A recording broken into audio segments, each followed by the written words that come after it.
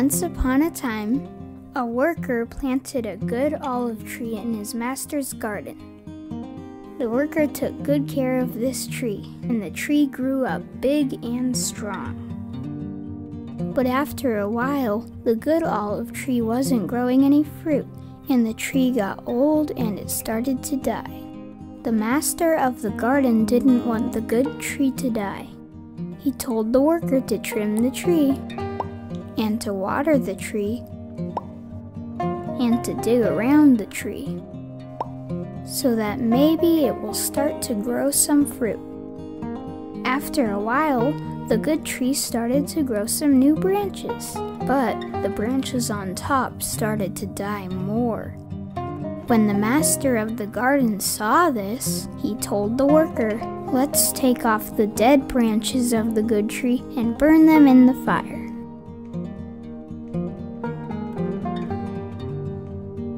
"And I will take these new branches off the tree, and I will plant them in hidden places all around, in the farthest parts of my garden. Then if this good olive tree dies, at least those good branches will still be alive, and they can still grow some fruit for me."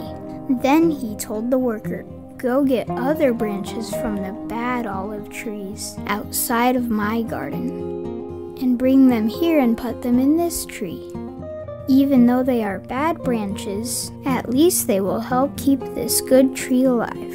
He told the worker to trim the tree, water the tree, and to dig around the tree. They both worked together in the garden for a long time. After a while, the worker said, Look at the good olive tree. It's starting to grow good fruit." The master of the garden was very happy because the good tree was growing good fruit. They picked the olives.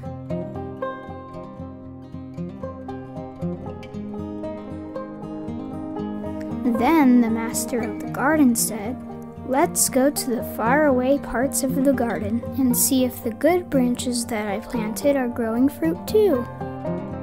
When they got to the first branch, it had lots of good fruit on it, but the worker was surprised. "How did this branch grow so much good fruit?" the worker said. "This is the worst spot for planting a tree." "Don't ask too many questions," the master of the garden said.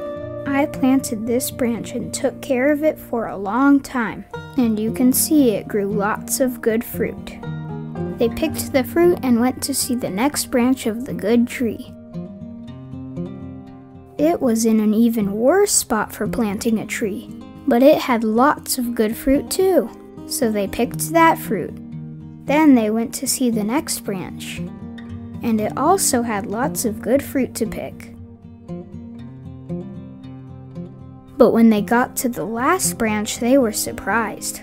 The branch was in the very best spot of ground, and the master took care of this branch just like the others, but this branch grew good and bad fruit.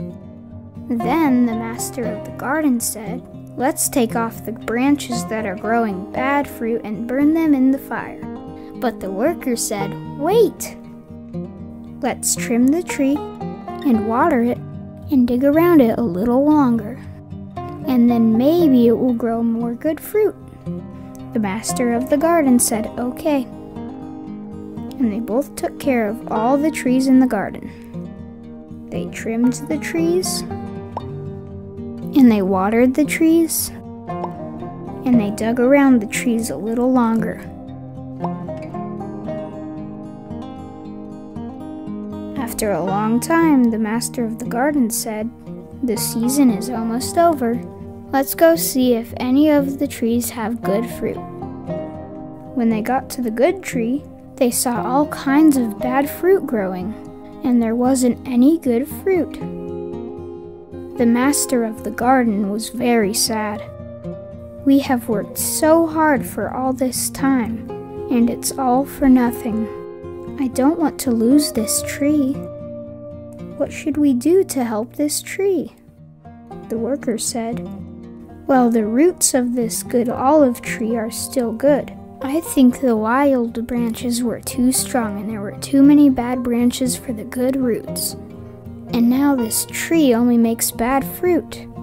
Then the master of the garden said, "We have to do something. But first, let's go to the other branches and see if they have any good fruit." But when they got to the other branches, they all had bad fruit too. The master of the garden was very sad. "What more could I do for my garden? I have worked so hard, but now all the trees in my garden grow bad fruit.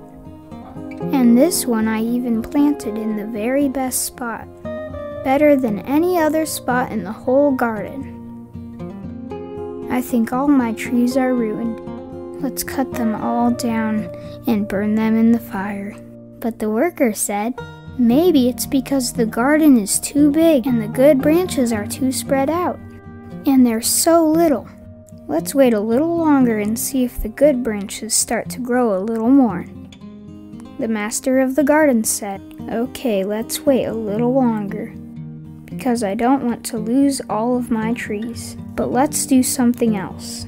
Let's take branches from the little trees and put them back into the first olive tree, in the spots where the worst branches are. And the little trees will still need some branches, so let's take these bad branches out of the first tree